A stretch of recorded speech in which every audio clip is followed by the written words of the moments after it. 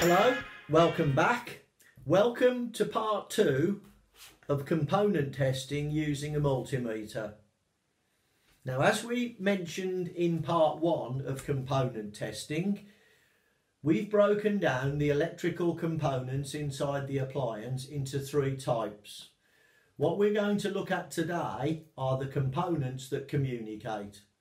So as examples, I've got thermistors, I've got Hall effect sensors, I have water turbines, and I've got printed circuit boards.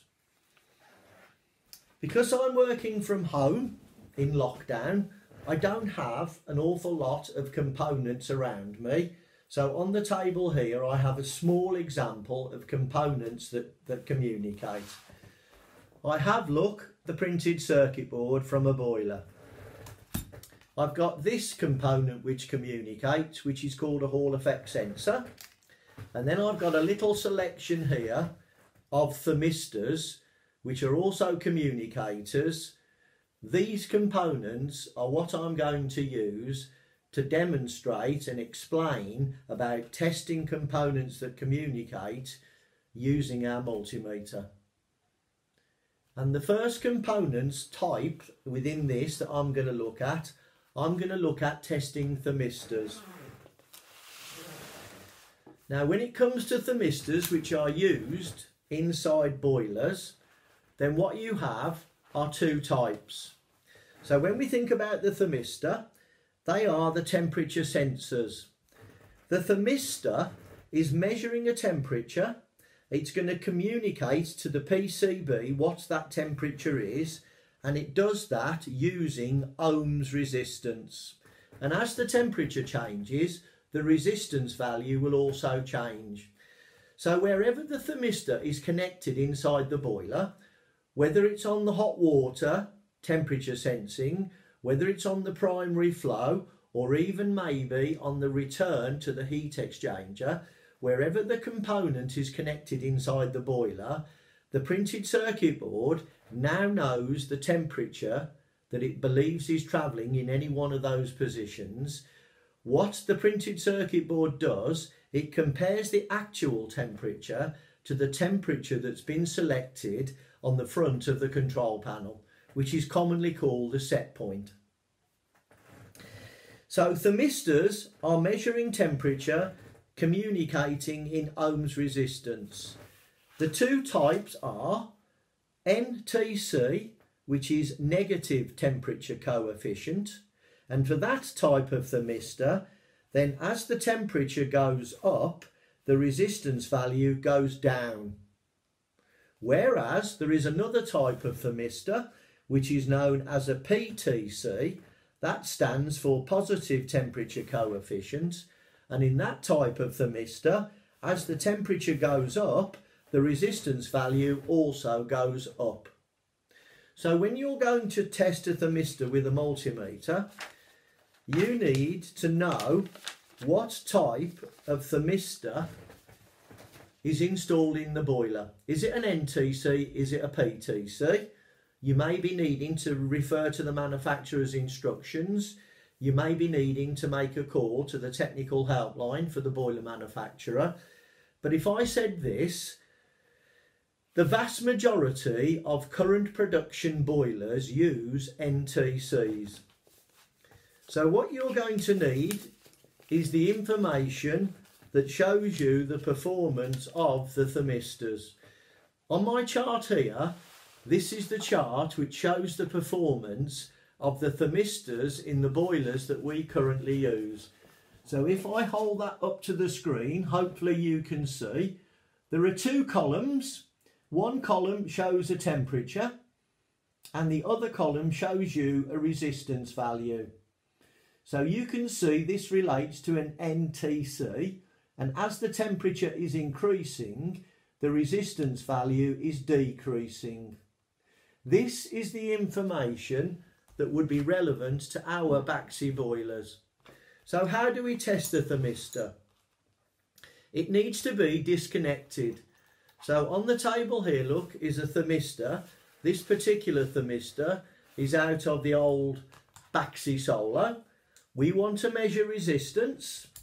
So I have selected on my multimeter there ohms resistance. If I put this in a position where you can see the screen, if I now make contact here, I now have a resistance value. We know it's in thousands. Whoops, steady on. We know it's in thousands because if we look adjacent to the numbers, we can see a letter K before the ohm symbol. So at the moment I'm measuring 12,900 ohms. I could then look at this chart and I would go, I don't need to be dead on, plus or minus 10%. I would go up here, 12,000 something ohms. That is telling me this thermistor believes it's measuring 20 degrees C. And I would say for this tabletop, that's pretty much what the tabletop is. So that's how we use the multimeter. But thermistors come in all sorts of shapes and sizes. Look, here's a thermistor out of a boiler. You've got to try and get your multimeter probes onto those two little pins. There's metal pins in there, which is very difficult to see. Here's another thermistor doing exactly the same, look. Here's perhaps a more modern thermistor, look, because it's clipped on. Any one of those thermistors and others, we would use the multimeter in the same way. And we're going to need reference, remember, to the appropriate chart for the appliance that we're working on. Not all boiler manufacturers use the same calibration. So if you were working on a Worcester boiler, for example, then you would need the information from Worcester as to what resistance value they would expect given for any particular temperature. So measuring thermistors can be quite fiddly. And for that reason, it's worth me highlighting that in certain circumstances, it is easier to leave the component connected inside the appliance and then follow the wiring harness back to the printed circuit board. Carefully pull this plug off the board, and then when you look at the plug, you can see in both sides of this plug there's openings. So for each of the electrical connections you have a little gap where you can then get your multimeter probes in. Far easier than struggling at the component. So I can now put this plug on the table here, and if I get my multimeter probes in there, then I'm measuring a resistance value. Just as before, I would then look at the chart and see the value and then find out what temperature this particular thermistor thinks it's at. There is a benefit to doing it like this. The benefit is, as well as measuring the thermistor value, we are also confirming the integrity of the wiring harness. We know the wires are good. Now, what some guys do for convenience is that they keep in their toolkit, if they're taking out an old boiler, they cut these wires and on there they put a little terminal strip with two connectors, so that when they're fault finding, they can simply put their little adapter on with the terminal strip, and then into the terminal strip they can get with these little probes to easily measure the thermistor value and once again compare it to the chart. So that's thermistors. Another example of a component that communicates is this, look. This is a Hall effect sensor. And inside lots of boilers, the Hall effect sensor is the electrical component used that's going to tell the printed circuit board whether there is a hot water demand.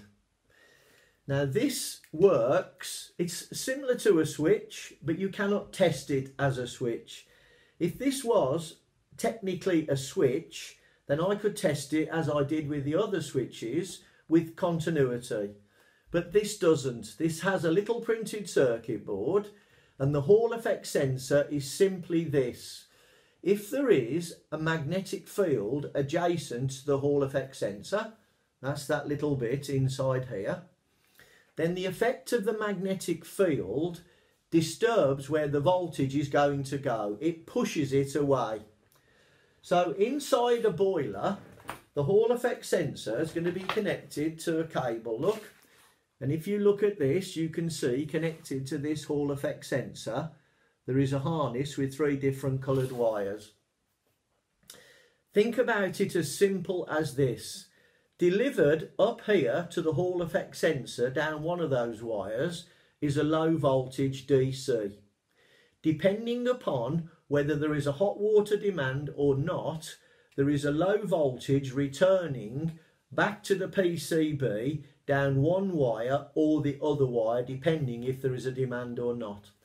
So with our multimeter set to measure volts DC, in accordance with the instructions provided from the manufacturer, we could confirm whether there is the right voltage measured depending upon is the hot tap running or not. So there's a couple of examples of components that communicate. This is a component that communicates. However, you and I using this, I don't believe, unless you previously worked in the electronics industry and you understand all of these components and what they do and how you recognise their values, me and you are not going to check the components on a printed circuit board. We can do the obvious simple stuff. We can give it a right old look and see if there's any scorch marks or burning. We could also look to see, maybe I flooded it while I was taking out the plate heat exchanger. But when it comes to electrically testing, what we can do with this, once we understand how all the other electrical components work, then we could measure on all of these terminals around the board, we can confirm, is it either receiving the correct information from a various component, for example a thermistor, and is it giving out the correct information, for example a voltage to drive the fan, the pump, the gas valve, the diverter valve. So we would be fault finding what we would call around the board. So that's all for this session, components that communicate. Part 2, remember. In part 3 we are going to look at the working components and how we would use these. So thanks for watching. I hope you've enjoyed and found it useful.